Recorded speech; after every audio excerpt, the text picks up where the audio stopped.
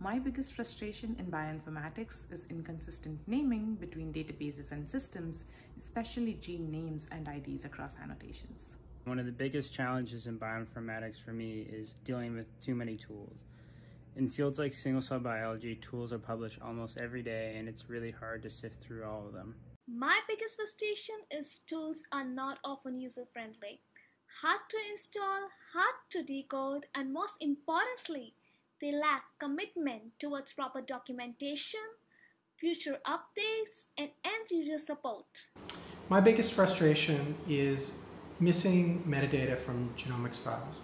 For instance, the popular BED and GTF file formats don't contain the genome assemblies that they're relative to.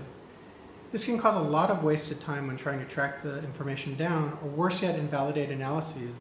Chromosome 1 versus CHR1 versus 1. I was using a package written in C. It worked well for a small dataset, but for my case, after 2 weeks the output was segmentation fault. What I find most frustrating about what? Oh, why? Oh.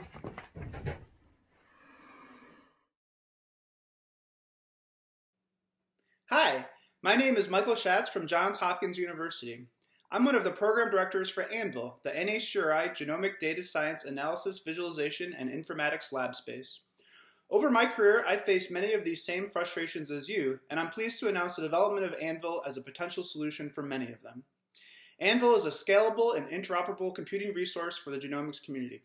It uses a cloud-based infrastructure so that it is highly elastic, supporting shared analysis and large-scale computing over even the largest data sets. Through this infrastructure, we have strong capabilities for data access and security, including the ability to share and analyze protected data sets using dbGaP credentials. Finally, and most importantly, ANVIL is a collaborative environment featuring many of the analysis tools and resources that you already use.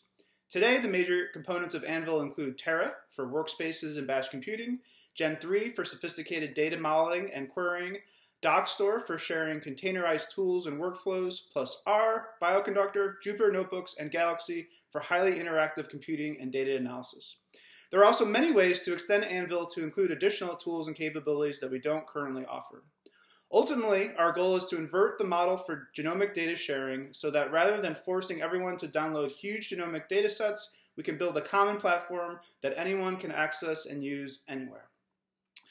Let me now hand it off to a couple of our early users to hear about what ANVIL has done for them.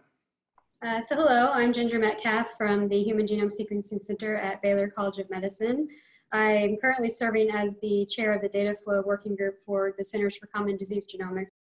And it's very time consuming to try to pull all those data together and aggregate them and QC them and then push them to one central location for analysis. Hi, my name is Karen Miga. I'm the director of the Human Pangenome Project that's the production center at UC Santa Cruz. Essentially what we're aiming to do is diversify the human reference genome to ensure that we can really represent humanity and more comprehensively call variation. In doing so, we've partnered with the ANVIL platform. This has been really a cornerstone for our effort to ensure that we can share, make all of our data sets public facing, as well as to ensure reproducibility with a lot of our workflows and pipelines, and to create an environment or an ecosystem for future researchers to use the same tools and same developments that we've used for our project going forward. Which will be freeze-free, which will be about well over 100,000 genomes for CCDG. And so fortunately, we've been able to leverage the ANVIL platform, being able to utilize the ANVIL in this way where we can push the data pretty much in real time will be really helpful to facilitate data sharing both with our internal CCDG investigators as well as the other investigators outside of the CCDG programs. For more information, please visit the ANVIL portal at anvilproject.org. Finally, I'd like to thank all of the great collaborators on the ANVIL team. We couldn't have done this without all your support.